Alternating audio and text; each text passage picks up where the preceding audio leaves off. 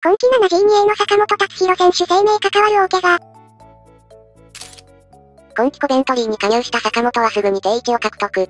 初挑戦の A2 部チャンピオンシップで29試合に出場し、7ゴール2アシストの活躍を見せる。しかし、23日に行われたプレストン戦でヘディングシュートを放った際に着地で負傷。担架で運ばれるほどの怪我となり、指揮官は重傷である可能性を示唆した。決していい怪我ではない。すごく高いところから着地して、背中と腰を打ったんだ。憶測で物を言いたくはないが、本当にひどい怪我のようだ。これほどひどいとは予想していなかった。彼は痛みを感じていて、今は入院している。私はただ情報が来るのを待っているだけで、彼が無事であることを願っているし、祈っている。脊椎ってやばくないか。そんなにやったんか。マジか。脊椎損傷の場合引退もあるな。嘘状態によっては引退とかの可能性も出てきちゃう？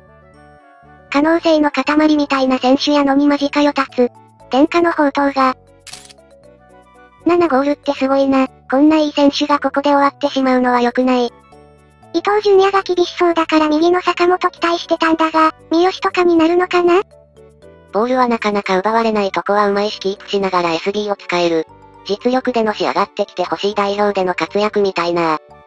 右のダブル G に坂本、右の SB にマイクマとかなったら激アツすぎるんやけど。育英の時からキレキレだったし頑張れ。